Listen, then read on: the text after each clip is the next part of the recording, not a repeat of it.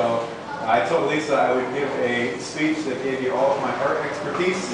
And hey, so my speech is over. No, I just wanted to say thank you to Brian and the gallery for supporting us.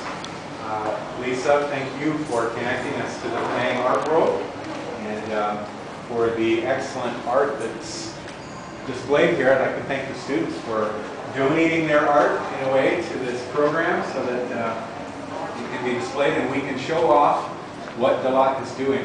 And Dalat has for years decided we wanted to be a fine arts hub in Southeast Asia, and I think that we are well on our way to becoming a top-notch art program in both visual arts and musical arts. And so it's fun for the Penang community to get a chance to see what our students are capable of, thanks to the work that Anami does laying the groundwork for the younger students and Lisa does for our older students. And looking around here, I'm impressed with the student work. It's hard for me to distinguish between the student work and the professionals. So I think that speaks well of the quality of the artwork that you guys are doing. So I'm very proud of what you guys are doing. So once again, thank you, Brian.